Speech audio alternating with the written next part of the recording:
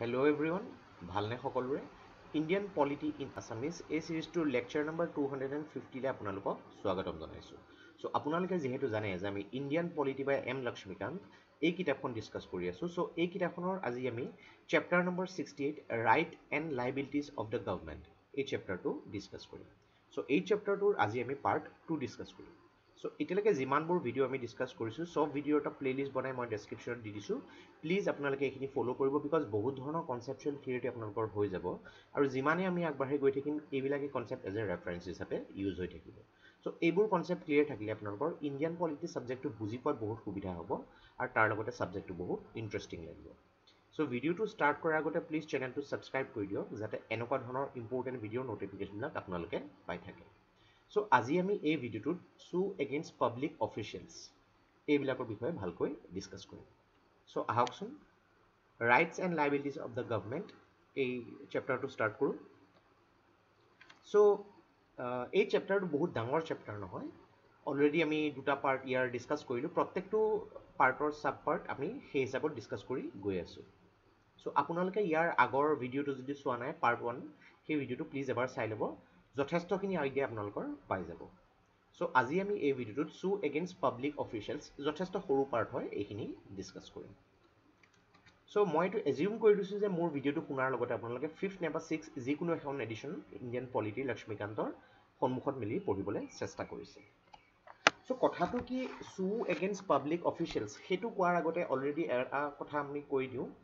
যে কথাটো এনেকুৱা যে বেসড অন আৰ্টিকল 300 আমি কালি পঢ়ি আহিছো যে আমাৰ কনস্টিটিউশনে এইটো কৈছে যে ইউনিয়ন অফ ইণ্ডিয়া মানে আমাৰ দেশখন বা যিকোনো এখন ৰাজ্য এইখন এইবিলাক কি কৰা হৈছে লিগেল পাৰ্সন হিচাপে কনসিডাৰ কৰা হৈছে আৰু ইউনিয়ন অফ ইণ্ডিয়া হওক বা ষ্টেট হওক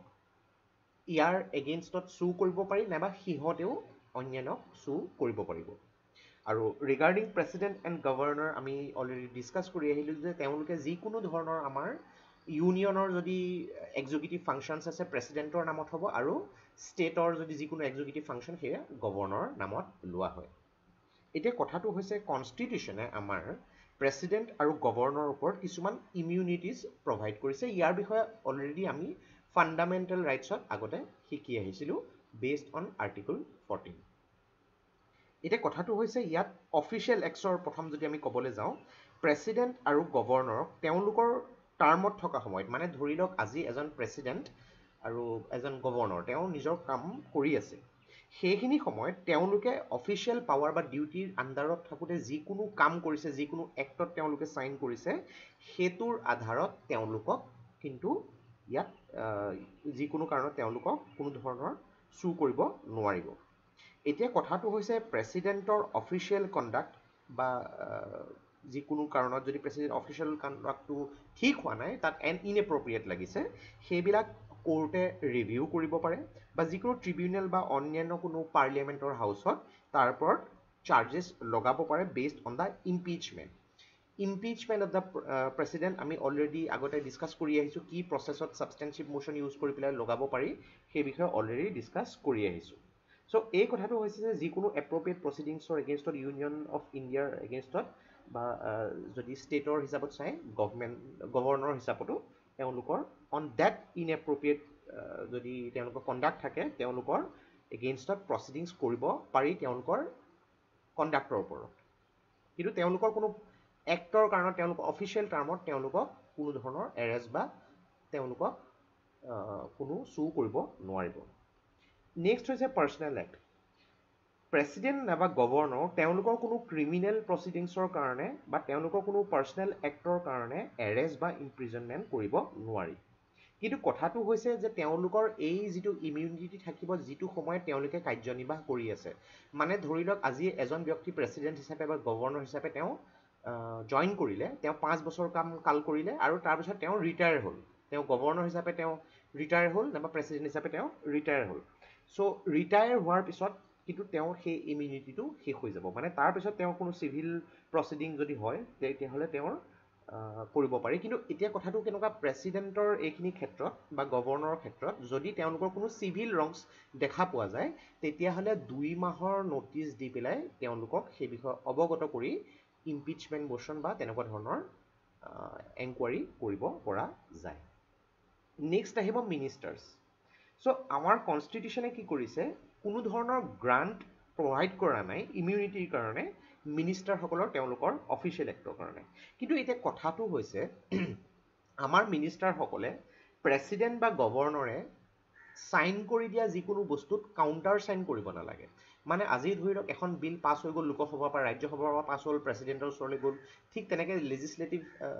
এছেম্বলিৰ পৰাও পাছ হৈ গ'ল ষ্টেট লেজিছলেচাৰৰ পৰা পাছ হৈ গ'ল গভৰ্ণৰ ওচৰলৈ গ'ল এতিয়া গভৰ্ণৰে সেই এক্টখন বা প্ৰেচিডেণ্টে সেই এক্টখনত চহী কৰাৰ পিছত তাত আকৌ মিনিষ্টাৰে কাউণ্টাৰ সাইন কৰিব নালাগে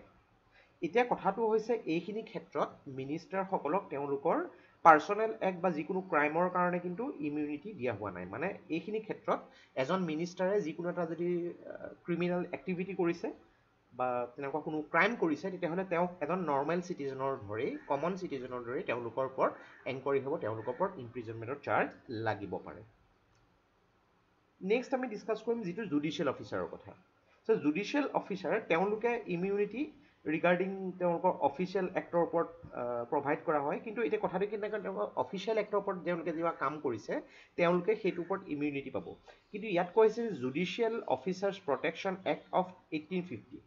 So, ইয়াত কোৱা হৈছে no judge, no magistrate, justice, peace, collector or any other person acting judicially shall be liable to suit any civil court for any act done by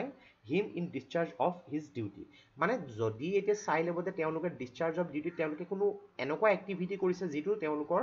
নিয়ম মতে কৰাৰ বাহিৰত হয় তেওঁলোকৰ নিয়মৰ বাহিৰত হয় তেতিয়াহ'লে তেওঁৰ ওপৰত এই ক্ষেত্ৰত কি কৰিব পাৰে সু কৰিব পৰা যায় যিকোনো ধৰণৰ চিভিল কোৰ্টত তেওঁক পানিছ কৰিব পৰা যায় আৰু নেক্সট আহিব চিভিল সাৰ্ভেণ্ট আপোনালোকে যথেষ্ট সংখ্যক পৰীক্ষাৰ্থীয়ে চিভিল সাৰ্ভিচৰ কাৰণে প্ৰিপাৰেশ্যন কৰি আছে চ' এইখিনি ক্ষেত্ৰত এইটো জনাটো বহুত প্ৰয়োজন হয় যে আমাৰ কনষ্টিটিউশ্যনে এইটো কৰিছে যে চিভিল সাৰ্ভেণ্টসকলক পাৰ্চনেল ইমিউনিটি বা লিগেল লাইবিলিটি অফিচিয়েল কণ্ট্ৰেক্টৰ হিচাপত প্ৰভাইড কৰিছে কিন্তু ইয়াৰ মিনিং এইটো নহয় যে চিভিল সাৰ্ভিচ এনেকুৱা অফিচিয়েল কেপাচিটিৰ বাহিৰত যদি কিছুমান কাম কৰিবলৈ যায় বা কিছুমান এনেকুৱা ধৰণৰ কণ্ট্ৰেক্ট কৰিছে যিটো গভৰ্ণমেণ্ট বা ষ্টেট গভৰ্ণমেণ্টৰ বাহিৰত হয় তেতিয়াহ'লে কিন্তু তেওঁলোকৰ ওপৰত যদি তেওঁলোকে এনেকুৱা ধৰণৰ কাম কৰিছে তেওঁলোকৰ ওপৰত কোৰ্টে কাম কৰিব পাৰে চিভিল কোৰ্টে তেওঁলোকৰ ওপৰত ইনকুৱাৰী কৰিব পাৰে কিন্তু কথাটো হৈছে তেওঁলোকে এই কামটো কোৰ্টে যিকোনো ধৰণৰ কণ্ডিশ্যন স্পেচিফাই কৰি পেলাই কনষ্টিটিউশ্যনৰ আণ্ডাৰত যদি কৰিছে তেতিয়াহ'লে তেওঁ সেইটো কাৰণে পাৰ্চনেলি লায়েবল নহয় কিন্তু এইটো কৈছে যে চিভিল সাৰ্ভেণ্টসকলে যথেষ্ট ইমিউনিটি এইখিনি ক্ষেত্ৰত এনজয় কৰে যে লিগেল লাইবিলিটি তেওঁলোকৰ বিভিন্ন ধৰণৰ এক্টৰ কাৰণত বা ছ'ভেৰিয়েন ফাংচনৰ গভৰ্ণমেণ্টৰ আণ্ডাৰত যদি কৰি আছে যথেষ্ট তেওঁলোকে এইখিনি ক্ষেত্ৰত এটা ডেফিনেটলি তেওঁলোকে এটা সুবিধা পায় চ' এইখিনি ক্ষেত্ৰত এটা লাইন কৈ দিছে মই লাইনটো পঢ়ি দিছোঁ ইন আদাৰ cases liability of the civil সাৰ্ভেণ্ট for টৰ্টছ in illegal acts in the same as of ordinary citizen মানে তেওঁলোকে অফিচিয়েল পাৰ্পজৰ কাৰণে তেওঁলোকে যদি কিছুমান এনেকুৱা কাম কৰিছে যিটো এডমিনিষ্ট্ৰেটিভ ভুল যদি হয় কিন্তু সেইটো নন ছ'ভাৰেইন হয় তেনেকুৱা ক্ষেত্ৰত কিন্তু তেওঁলোকে এইখিনি ক্ষেত্ৰত লায়েবল হ'ব তেওঁলোকৰ ওপৰত এনকুৱাৰী কৰা বা তেওঁলোকক পানিছমেণ্ট কৰা অৰ্ডিনাৰী চিটিজেনৰ দৰে civil proceedings can B ইনষ্টিটিউটেড against them for anything done in there official capacity after giving 2 months of advance notice 2 মাহৰ এডভান্স নটিচ দি পেলাই এইখিনি ক্ষেত্ৰত তেওঁলোকৰ ওপৰত যিকোনো কাৰ্যবাহী কাম কৰিব পৰা যায় কিন্তু এইখিনি ক্ষেত্ৰত নটিচটো যথেষ্ট প্ৰয়োজন হয় যদিও তেওঁলোকৰ এই এক্টৰ বাহিৰত যদি তেওঁলোকে কৈছে ক্ৰিমিনেল প্ৰচিডিংছ তেওঁলোকৰ এগেইনষ্টত কৰিব পাৰি যদি তেওঁলোকে অফিচিয়েল পাৰ্পজৰ বাহিৰত কৈছে কিন্তু এইখিনি ক্ষেত্ৰত তেওঁলোকৰ প্ৰেচিডেণ্ট বা গভৰ্ণৰ পাৰ্মিশ্যন প্ৰয়োজন হ'ব চ' চিভিল সাৰ্ভেণ্টৰ ডেফিনেটলি কিছুমান ইমিউনিটিটো ডেফিনেটলি পাব কিন্তু এই বস্তুটো লজিকেলি বহুত ক্ষেত্ৰত চোৱা যাব আৰু ডেফিনেটলি এইখিনি ক্ষেত্ৰত গভৰ্ণৰ বা প্ৰেচিডেণ্টৰ পাৰ্মিশ্যন প্ৰয়োজন হ'ব চ' এইখিনি বেছিক কিছুমান বস্তু আমি শিকি ল'লোঁ যিখিনি আমাৰ একচুৱেলি দেশখনৰ কিছুমান গভৰ্নেন্স ৰিলেটেড ইছ্যুজ যদি আছে এইখিনি ক্ষেত্ৰত বা আৰ্টিকলৰ কিছুমান কনষ্টিটিউশ্যনেল প্ৰভিজনছ কিছুমান আছে এইখিনি আমি শিকিলোঁ যথেষ্ট ইম্পৰ্টেণ্ট হয় চ' ইয়াৰ লগতে এই চেপ্টাৰটো শেষ হৈছে নেক্সট চেপ্টাৰ যিটো আছে আমি special প্ৰভিজনছ relating two certain classes এই চেপ্টাৰটো ডিছকাছ কৰিম চ' যিমান পাৰে চেপ্টাৰটো এই ভিডিঅ'টো শ্বেয়াৰ কৰিব আপোনালোকৰ ফ্ৰেণ্ডছ বা অন্যান্য এছপিৰিয়েণ্ট বিকজ কি হয় এইবিলাক কিছুমান এনেকুৱা পৰ্শ্যন হয় যিবিলাক পৰ্শ্যন আমি পঢ়িবলৈ অলপমান টান লাগে কিন্তু ভিডিঅ'টো শুনিলে খুব সোনকালে আমাৰ শেষ হৈ যায় মানে যদি আপোনালোকে ভিডিঅ'টো ভালকৈও শুনিছে আপোনালোকৰ উইদিন 1 hour এই চেপ্টাৰটো ধুনীয়াকৈ প্ৰিপাৰেশ্যন হৈ যাব বিকজ আমি কাণেৰে যেতিয়া কিবা এটা কথা শুনো সেইটো মনত ৰাখিবলৈ সুবিধা হয় ৰাদাৰ দেন নিজে পঢ়ি সো আশা কৰিছোঁ এইটো যিটো আমি প্ৰচেছেৰে আৰম্ভ কৰিছোঁ এই প্ৰচেছেৰে আপোনালোকৰ যথেষ্ট লাভ হ'ব সো নেক্সট ভিডিঅ'ত পুনৰ লগ পাম আজিৰ ভিডিঅ'টোত ইমানেই ভিডিঅ'টো প্লিজ লাইক কৰিব ছাবস্ক্ৰাইব কৰিব আৰু শ্বেয়াৰ কৰিব so tech care thank U and Jay Hind